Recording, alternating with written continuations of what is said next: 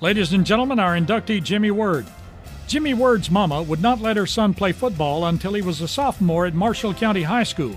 But in his future days of football, he would go on to start against teams like Alabama, Notre Dame, Florida, Army, Syracuse, and Florida State.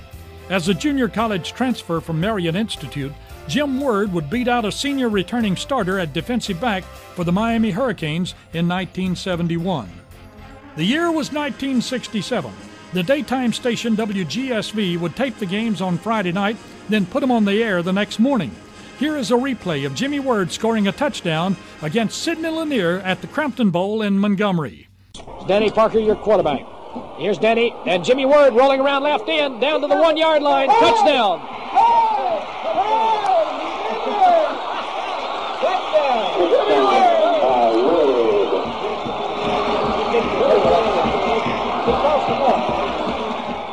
It was a great year, but on the short end of the score in the first playoff game. Coach Hollis Coleman's Wildcats with a 9-2 record.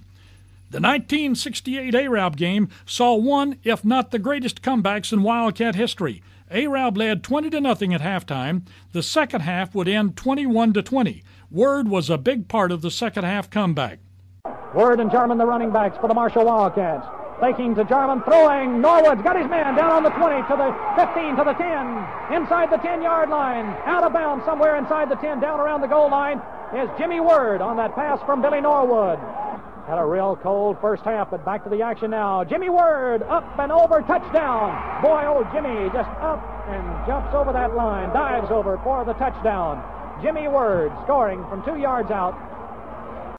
The Wildcats, behind the outstanding play of Word, would defeat Albertville 14-6. Wing right. The Marshall Wildcats. Here's the get to the wingman, Jimmy Word, right over the middle, to the 35, to the 30, to the 20, inside the 20, to the 15, inside the 10. Jimmy Word, inside the 10, around the 7-yard line. Following graduation, Jimmy was off to Marion Institute before joining Coach Fran Kersey's Miami Hurricanes. And after seeing what he could do, Coach Kersey moved the 174-pound Word into the #1 berth at strong safety. Bill Lumpkin, the longtime sports editor of the Birmingham Post-Herald, wrote in his June 2, 1971 column that Word seems to be just the medicine Miami needs to plug a secondary that gave up 19 touchdown passes in 1970. The 6'2", 174-pound Word, in his first starting assignment, opened the season on ABC TV against the Florida State Seminoles. His performance in this game had cemented his hold on the strong safety position with a 43-yard return of an intercepted pass. A last-man tackle prevented him from going all the way from the Miami 18, and with less than a minute to play in the first half, Miami quickly chalked up a first down and garnered a field goal. Florida State ended up winning in a close one, 20-17. This is one of the official Miami sports publicity releases. Jim Word of Gunnersville, Alabama, helped the Hurricanes move to 4-2 last week by humbling Army 24-13. Coach Fran Kersey gave credit for the win to Jimmy Word in the defense. Word had 3 tackles and an assist during the win and did outstanding work on pass defense. Burgess Owens, a future NFL first-round pick, was a cornerback on this same starting unit with Jimmy Word. Number 29, Jimmy Word, and teammate number 32, Chuck Foreman, would serve as captains for the Alabama game in Tuscaloosa.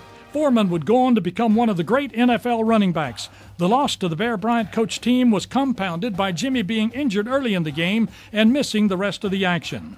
The spring of 1972 found Jimmy working hard for his senior year of Hurricane football. During the summer, he received some upsetting news about his application for pharmacy school at Auburn. His plans were to complete his senior year of football, then transfer to Auburn in the winter. He was told, if you don't enroll this fall, you will have to wait until the fall of 1973. The decision was made easier since his sweetheart, Linda Ruth Reed, was a student at Auburn. The daughter of Marshall County Charter Class Hall of Famer Ralph Reed would later become Mrs. Jimmy Word. Left to right, Jimmy, Linda Ruth, daughter Emily, son Brian. Brian is holding the grandson Davis, and Brian's wife Holly. These are the Word grandchildren, Caitlin and Davis. Word would become a pharmacist and have a career in the pharmaceutical field. Ladies and gentlemen, our inductee, Jimmy Word.